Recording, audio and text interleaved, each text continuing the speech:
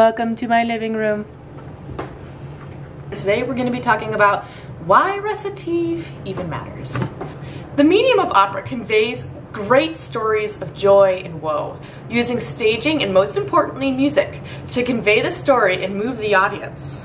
The main vehicle used to convey emotion is the aria, and the context and information are in the recitative, situated between arias. This art of the recitative, as set by the composer and performed by the singer, is not consistent and static, but flexible to suit the needs of the story, helping to set up a sense of space and place within the context of said story. The aria O Quante Volte, composed by Bellini, is preceded by a notoriously tricky recitative. This recitative presents both a particularly virtuosic vocal line, as well as the challenge of interpreting the syntax and rhythm of the text. The recitative's excellent execution can show the educated audience that the performer really knows their stuff. An artist who really knows their stuff brings the audience into the story by creating a palpable sense of space that the story is set in, and a sense of the stakes that are currently taking place. O Quante Volte stakes are high for our protagonist, Juliet. From the Vincenzo Bellini opera I Capuleti e I Montecchi, the story of Romeo and Juliet. The recitative accounts for her deep distress as she's getting ready, dressed in fine wedding attire, for her arranged marriage to a man she does not love that her family has chosen for her. The emotional core of a scene relies upon the aria and focuses on the main theme of the scene. The aria may be set with minimal, oft-repeated text to convey the simple core idea of a scene, such as, "With what passion I adore you."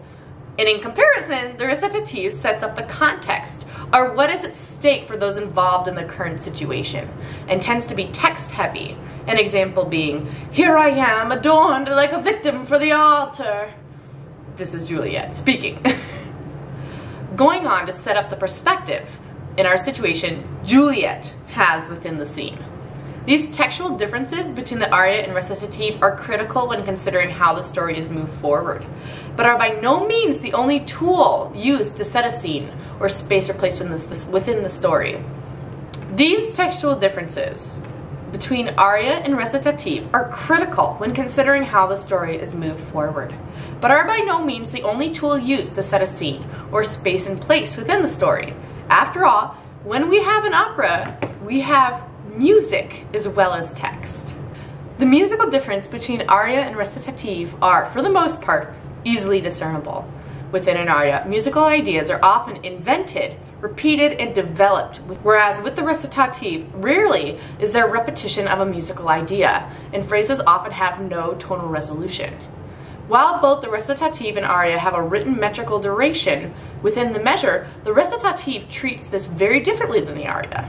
In the aria, due to the interlaced reliance on the orchestral part, remaining metrical and staying true to the pre-established tempo is essential. It results in a more powerful whole, best able to communicate the emotional impact the aria is written to accomplish. The recitative does not adhere to the same metrical rules. Often it has little orchestral underpinning, and there is an absence of a consistent pulse. The sparse or complete lack of orchestral accompaniment serves to create freedom for the singer. The singer's creative contributions and individual relationship with the role and story, our focus being on the recitative section, are able to be revealed within the recitative. An excellent execution brings an audience into the moment.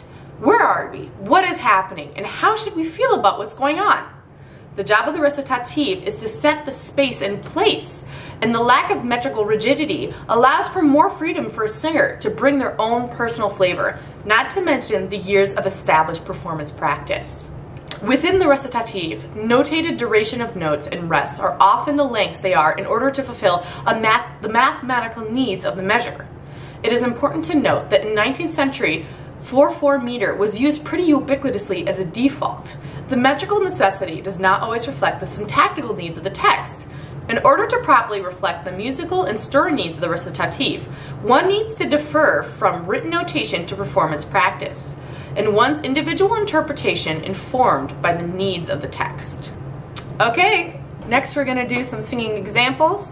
Please join me tomorrow, but also right now. Hey everybody, let's take a look at the recitative. I'm going to speak through it in English, and later when I do some singing examples, you're going to be able to see the according Italian. Just a quick caveat, the text I have chosen as the translation is from IPA Source, a professional word-for-word translation. Okay, here we go. Here I am in festive clothing. Here I am adorned like a victim for the altar. Oh, if only I could, like a victim, fall at the feet of the altar. Oh, nuptial torches, hated, so fateful, will be for me the flames of death. I burn ablaze, a fire consumes me. And then she goes to open a window. A comfort from the winds I call for in vain. Where are you, Romeo? In what lands do you wander? Where shall I send to you my sighs? Stop in thinking about Romeo and wishing that he was here to take her away from this wedding that she does not want. When we sing the recitative, we really want to emphasize the train of thought, the winsomeness of this text. Oh, I wish I was somewhere else. I wish that I wasn't in this situation. And she wishes that she was with Romeo. So, let's go to some singing examples and see how we can shape this text in order to really focus on creating a clear sense of space and place in which we, the listener, is being drawn into. We're going to look mainly at the first page of the recitative. Here I am in festive clothing. Here I am, adorned like a victim for the altar. So first thing to consider is in this first system, you have these grace notes in clothing, vesta, as well as in adorna, adorned, and for the altar, allara. So these are written as if they have an eighth note coming down to a quarter note. So vesta and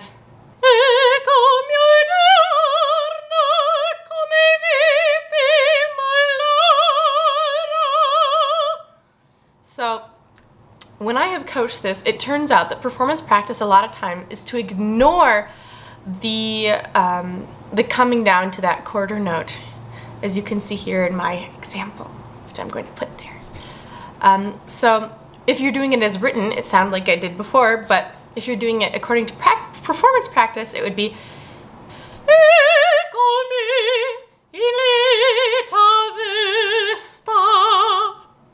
so you can see how we have that quarter note value is being attributed to that A flat, coming down to the G only at the end. The emphasis in the word vesta is on the vesta. Here I am adorned in festive clothing. It's very sad. It has a sense of slow solemnity, which when we follow performance practice, it accentuates this. If you do it like Inita vesta, that sounds a little more cheerful compared to Inita vesta. You know, less movement, more grounded, more solemn. The same thing applies to adorna.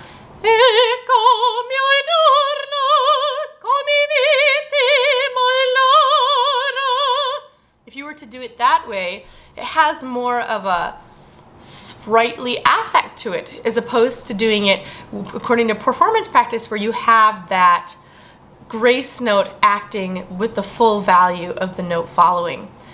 An example being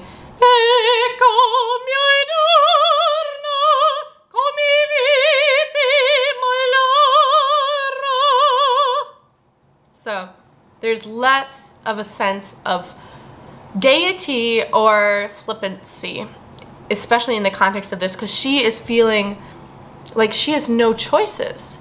She is a sacrifice, you know, adorned like a victim for the altar, exactly as the text says. You don't want to be, oh, here I am adorned like a victim for the altar. It's like, no, here I am adorned like a victim for the altar. In the next phrase, we have, ah, if only I could, like a victim, fall before their feet. Humbling herself to ask for what she really wants. To spare her, essentially, getting married to this guy feels like a prison sentence. And it sounds like this.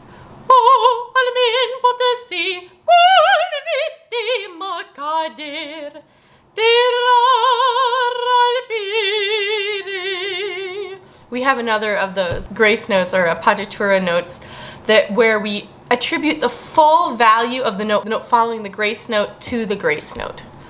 So, and that adds a little more gravity and weight, not on the voice, but in the setting of the scene, to that falling at the feet, falling at the feet.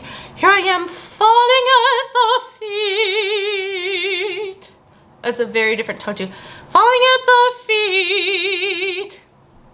You know, taking that time and allowing for the space to be filled not only by your voice, but space creates expectancy. So by lengthening that note, you draw the listener in more.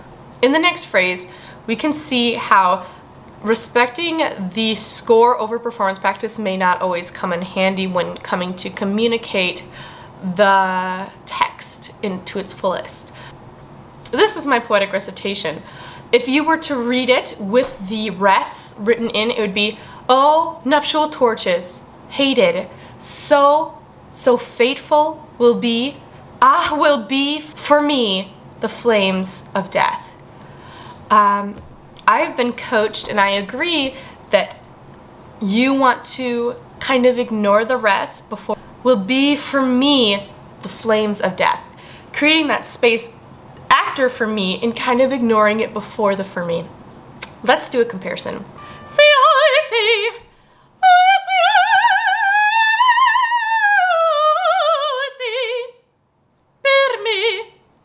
Versus